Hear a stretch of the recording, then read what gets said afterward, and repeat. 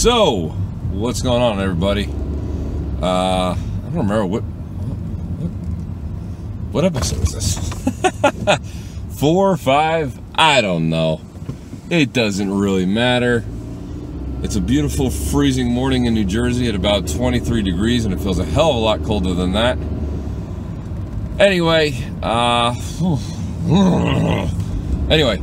wanted to give you an update on my prep. I am down, as of this morning, to 185 pounds flat. So weight is still coming off even without the macro changes and without any cardio. So I reached out to my coach yesterday, which was Friday, which I believe is February 2nd.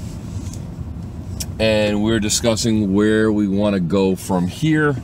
We're still not putting any cardio in, which is fantastic because I hate it. But we are going to make a slight adjustment to macros this week. We're going to go down to 205 grams of carbs. We're going to leave protein and fat alone. So protein's going to stay at 220. Fat's going to stay around 55. My refeed's going to stay at 305 grams of carbs. So the goal is by the end of next week, or close to it,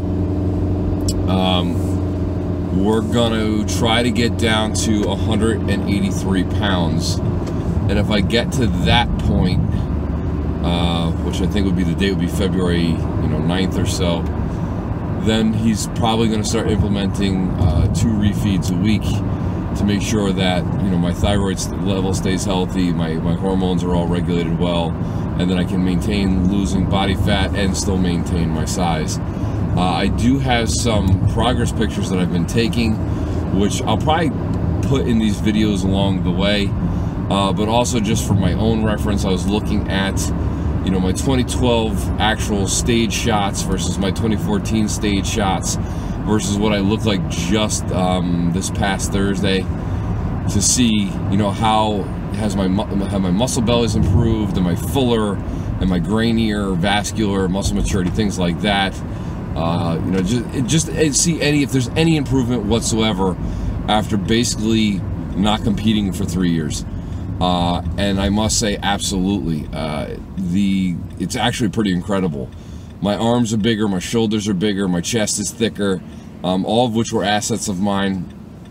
All the deadlifting and work I've done on my back has paid off because I have more definition, fullness, and my back is just more complete and more dense than it was before. These were all things that I really, really wanted to work on in the off season.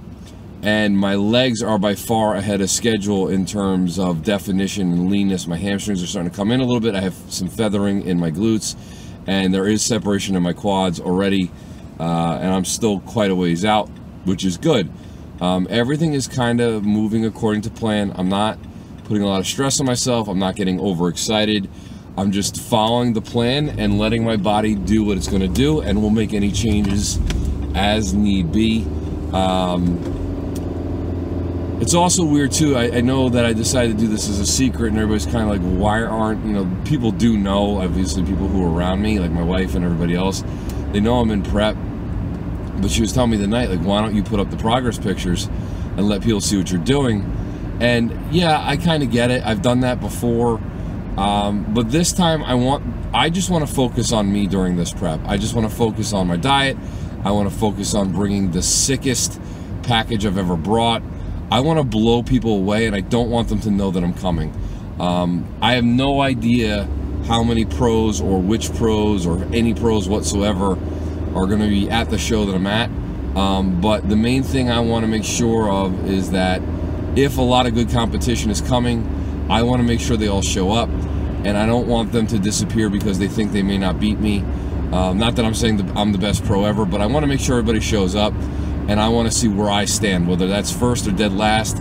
I want to make sure that I earn my spot.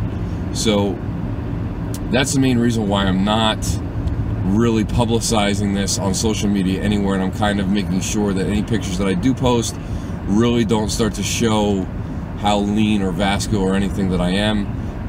I kind of blur them or whatever so that it's not as noticeable to anybody who's looking at me. Only the people who see me every day in person are kind of noticing. But I do feel way more well balanced in this prep, I must say. I'm thinking my macros a little, like I've never panicked about planning my meals, but if I really want to fit something in the day, I kind of put that in from the start and then backtrack my way into the rest of my day, so that I'm hitting my numbers, and at the end of the day I'm not scrambling on the last meal to figure it out. But it does have its challenges, you know, with fats, and I don't think I've ever nailed it on the head once, but I know I'm always very close to being where I need to be, both protein, fat, and carb wise. I'm also trying to make sure I get a healthy blend of different things in. You know, I've been mixing different carb sources in instead of just using the same one or two. I've been, you know, using chicken, fish, steak, turkey. I've kind of been blending my protein sources. I've gone back to eating eggs a lot more. It's something in my diet that I always enjoyed having, but then removed because I was just too lazy to either hard boil them or cook them. So I've just been trying to blend everything. The one difference in this prep, or just in my nutrition overall, is I'm only allowing myself 1 protein shake a day. I was getting very, very lazy and utilizing 2 and getting 100 grams of protein from whey. I'm not saying there's anything wrong with that, but I'm trying to rely well more on whole food sources now to get a lot of my protein sources and just my nutrition in general. I just, you know, if it's a rough day or I'm running around that I really need to, then yeah, I'll use the 2 shakes. But I'm really trying to make sure I eat a nice, good breakfast, you know, a good lunch, you know, a good meal in between, and then dinner. Like, that'll usually be my shake and my final macros for the day. I'm just too lazy at night to cook food and shove food in my face, and I'm kind of tired of eating, so I just use that way of just easy digestion. I don't have to sit there and chew. It's just something quick and easy, and that's kind of how I've been going about all this. All right, guys, I'll talk to you later.